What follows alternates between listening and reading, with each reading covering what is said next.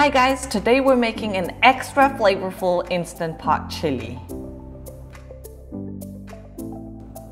This is the easiest way to feed a crowd because it only needs 15 minutes of your time. The rest of the work is done by the Instant Pot.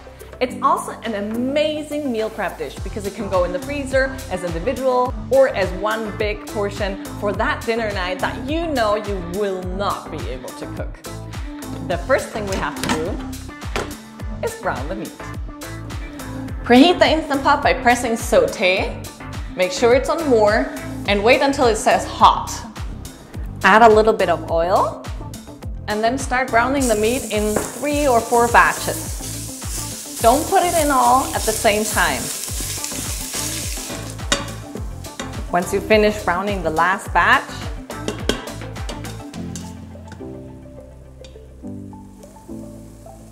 remove it and add it to a bowl. And now brown your onion and garlic.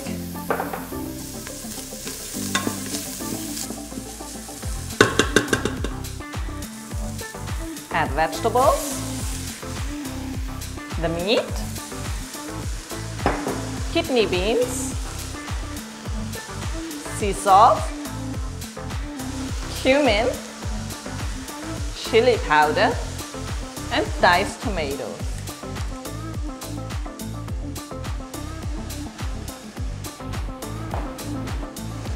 Give it a quick stir.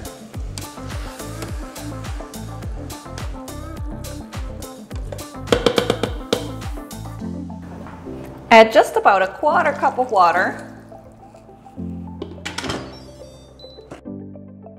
Turn the valve to the sealing position. Now it's time for the Instant Pot to do the heavy work. Press manual, make sure it's on high pressure, adjust to 25 minutes, and it's time to relax. Once the 25 minutes are over, release the pressure manually by turning the valve to the venting position, open the lid, and prepare for the most amazing smell ever. Serve it in a bowl, top it with avocado, sour cream, a little bit of cilantro, and dive in.